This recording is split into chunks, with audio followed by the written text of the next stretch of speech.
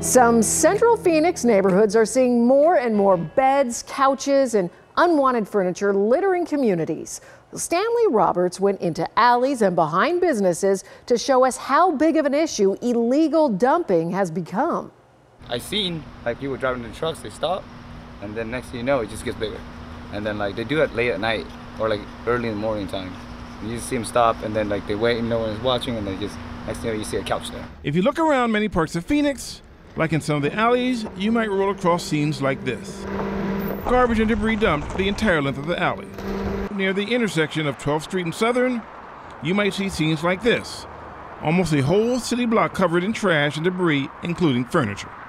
One resident who lives across the street from the pile says as soon as it gets cleaned up, the very next week, more dumping happens. Word on the street is the City of Phoenix Public Works could be setting up cameras in this area to catch whoever is dumping this trash. There is a clue to spotting illegal dumping besides the pile. If you see a sign reading "No dumping," chances are it's because there's already a problem. Now, it's easy to confuse illegal dumping with bulk cleanup piles, which, by the way, is offered to homeowners every 3 months.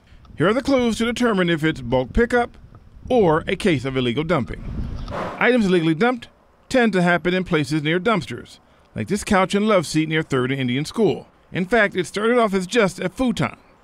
You see, illegal dumping attracts more illegal dumping. Near 79th Avenue and Indian School, yet another dumpster with stuff dumped by it.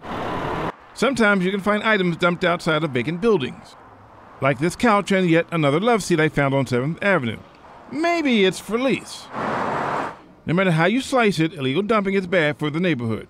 And if left for a long time, it will attract more than just couches. It could attract bugs and rats. You probably don't know this, but the fine for illegal dumping in Arizona can be as high as $15,000. One more thing to note.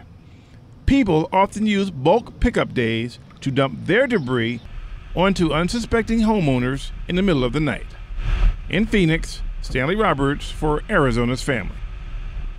If you have something you'd like Stanley to check out, send him a message at caughtmisbehaving@azfamily.com, or you can connect with Stanley on Facebook and Twitter.